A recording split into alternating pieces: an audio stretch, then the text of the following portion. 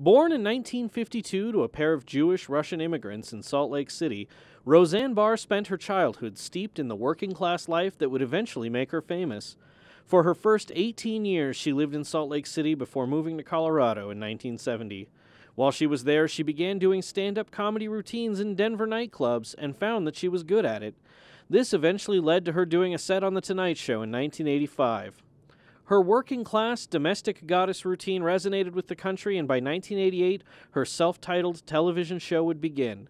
It ran until 1997, and by the end of its run, she was the second highest-paid female in entertainment, right behind Oprah Winfrey.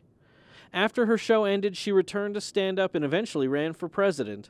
In 2011, she came home to Salt Lake City to act as the Grand Marshal at the Pride Parade that year, telling the Salt Lake Tribune that she was proud of the progressive city Salt Lake had become since her time living there.